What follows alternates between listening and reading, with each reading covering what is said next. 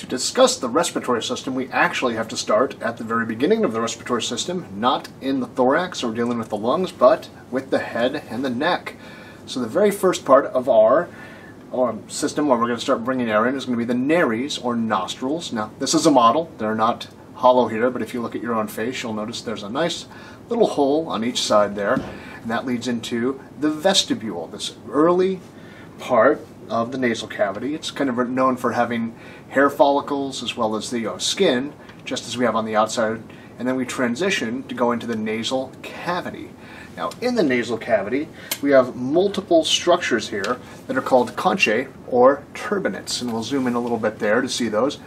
There is an inferior turbinate or concha, a middle concha, and a superior concha.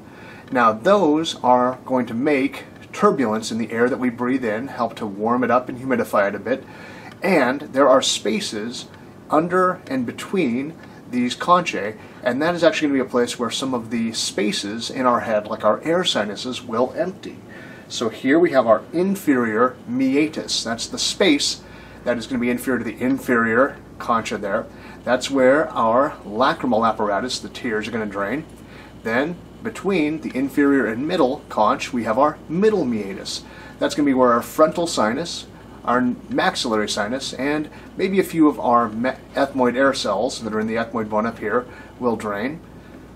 Between the superior conch, which is much smaller, and the middle conch, we have the superior meatus. More ethmoid air cells will drain there. And then here we have what's called the sphenoethmoid recess, and that's where this airspace, our sphenoid sinus in the body of the sphenoid bone, is going to drain.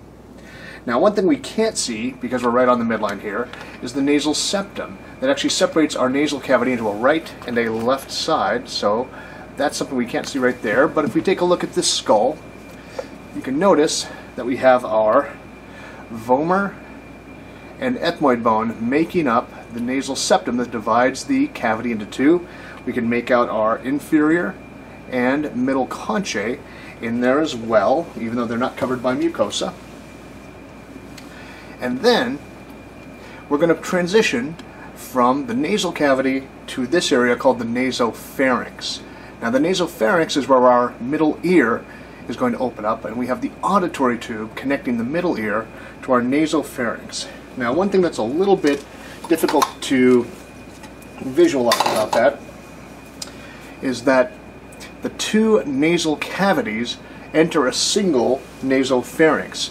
So right here, looking from the posterior inferior side, we can see the nasal septum right here, and the two nasal cavities on either side emptying into the nasopharynx. This space that we're passing through, not a structure, but the space, is called the choana. So I'm sorry we have a conchae up there and a choana back here, but that is the name of this opening, the right choana and the left choana, which connect the nasal cavity to the nasal pharynx. So as air is inhaled through the nostril, it's going to pass through the vestibule, the nasal cavity, through the choana, into the nasopharynx just here. I want you to note that separating the nasal cavity from the oral cavity is the hard, bony palate, and then the soft palate here made up of muscle. As we pass from the nasopharynx down, we're going to pass into the pharynx just posterior to the oral cavity. And not surprisingly, this is called the oropharynx. We'll talk more about it and the oral cavity when we talk about the GI tract. From there, both food, water, fluid, and air are going to pass into the laryngopharynx. And the laryngopharynx is here before we get the esophagus for food and beverages, and the larynx for air. So we have this common area, hence the propensity of humans to choke or inhale substances into their lungs that were meant to go down their esophagus. But this is going to show where our opening of the larynx is. Now, one last thing to note is that we have multiple air cavities emptying into the nasal cavity and nasopharynx. We've mentioned these already, but we've got the frontal sinus and maxillary sinus. We can't see it here on the model, but it would actually be just deep to here within the bone. And those are both going to empty into the middle meatus. The lacrimal apparatus, carrying tears from our eye, actually empties into the inferior meatus. And then here our sphenoid sinus is going to empty into our sphenoethmoid recess. We have some other air cells in the ethmoid bone. They'll go into multiple openings in this area.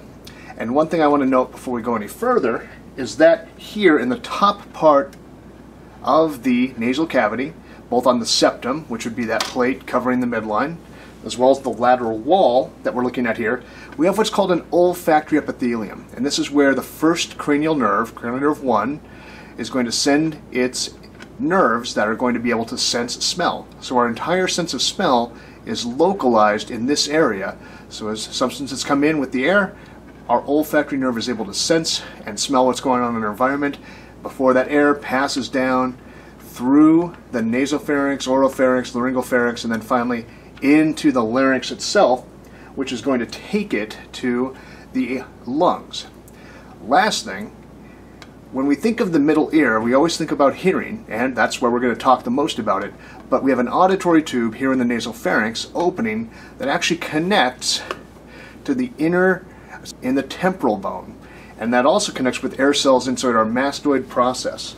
So if we take a look here, we can actually see the temporal bone and mastoid process of it, very posterior, but believe it or not, inside this is a space that connects to the middle ear, which then connects all the way back to the nasopharynx in the posterior part of the airway. So that's the end of what we've got to talk about here. We're going to now take a look at the larynx in much more detail. The first part of the larynx is going to be the opening of it from the laryngopharynx here. This is called the vestibule, and there are several cartilages that hold the larynx open and allow it to do its work.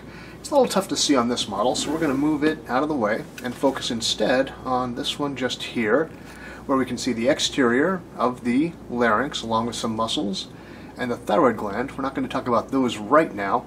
But one thing to note is the hyoid bone in the neck is anchored to the larynx through this thyrohyoid membrane. And so it's called thyrohyoid because this uppermost cartilage is called the thyroid cartilage, and it's got this large anterior shield-shaped appearance, but is actually kind of discontinuous posteriorly, so it does not make a complete ring. Now, as opposed to that, we have our cricoid cartilage here, which is narrow anteriorly, bigger posteriorly, but does make a complete ring. Sitting atop the cricoid cartilage is this little guy, the arytenoid cartilages. There's one on the left and a separate one on the right. There's a little cartilage up here called the corniculate. We won't worry about it right now. But the arytenoids, the cricoid, and the thyroid are going to be very important in adjusting the tension on the vocal cords so that we can speak clearly, but also opening them so that we can breathe quicker and allow more air to get into our airway as needed. Now the rest of the structures that we can see here are a little bit tough to spot. Again, the opening here with our epiglottis just anterior to it. This is the vestibule, but to see the rest of it we're going to need to look a little bit further down, and you can see the gap, just a little bit pale there, but you can see the gap between the two vocal folds. That is called the rima glottis, and it's the narrowest area because it's the part that closes when we need to whisper and opens wide when we need to breathe quickly or yell. So now let's take this apart and take a look at each side.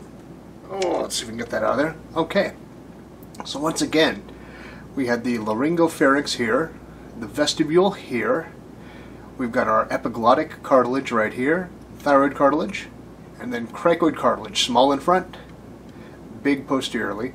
And here we can see two different folds. The most inferior of the two is the actual vocal fold, or true vocal fold, and that's got the vocal cord at its core, and as it moves, tenses, relaxes, abducts, adducts, all done by the muscles of the larynx, that's going to change the tone and volume of our voice. The fold above it, superior to it, is called the false vocal fold, and that is going to be immobile. It doesn't really move that much, and between the two is a space called the ventricle. Now I know there's a space called the ventricles in the heart on the right and left side. This is also called the ventricle. I did not name it that, so please don't blame me for that. But that's going to be the structures of the larynx, after which we get into our trachea, made up of C-shaped rings of cartilage heading on down to the lungs. Now, if you've ever heard the terms upper and lower airway, there's actually a bit of disagreement on that. Some people put all of the larynx in the upper airway, others exclude it from the upper airway, and some people say that the upper airway ends right when we hit, select this one more time, right when we get to the point of the true vocal fold.